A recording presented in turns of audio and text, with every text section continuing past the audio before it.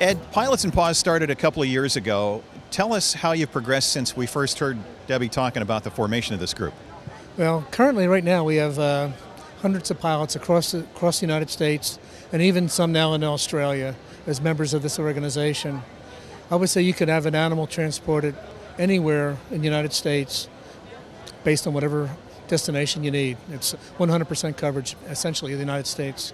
Okay, now tell us about the animals who are transported. What is their situation? You're basically rescuing animals who would otherwise be euthanized? Actually, that's the goal. What happens is the rescue coordinators are the people who really do the brunt of the work.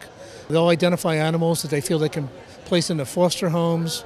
They'll bring them out of the shelters to save them from being euthanized, foster them for as long as they need to until they can find a home for them.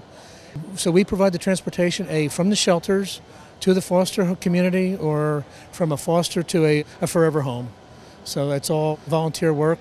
Essentially, we can also set it up Pony Express style, where a pilot will fly a certain leg and another pilot will meet him at the destination airport and fly the next leg. Essentially, it's Pony Express. All right, I guess the question I had when I first found out about this group was, why airplanes? It seems overkill to transport a dog in an airplane. Two things. One, pilots always like a purpose to fly. So it's not flying for a hamburger, you're flying for a mission that has value. Secondly, with the advent of the internet, the shelters used to be able to only reach the people who walked in their doors to look at the animals available.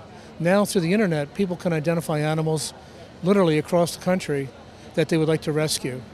Now the only thing left to do is get the transportation arranged so that we can bring the dog to the rescuer. What are the qualifications required? Is there any special experience or type of aircraft? As long as you have your private pilot license and you're willing to fly, that's all you need to do. I guess there's probably less risk of litigation if something does go wrong than if you were carrying people. Absolutely, yeah. And they don't complain about your landing either. A final question, do dogs like hanging their head out the window of an airplane as much as they do a car? Actually, they go to sleep very well. They lay back there when the engine starts. Most of them will just go to sleep right away.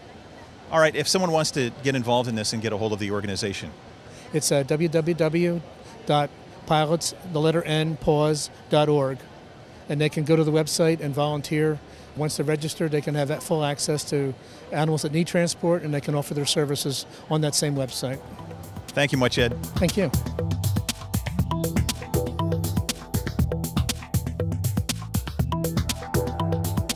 Aero-TV is brought to you by Freedom through control. Cirrus has completely reinvented the personal aircraft and the entire experience of owning a personal aircraft. It's a bold new take on private aviation that we call Cirrus Flying 2.0. You set the schedule. You chart the course. You're in control.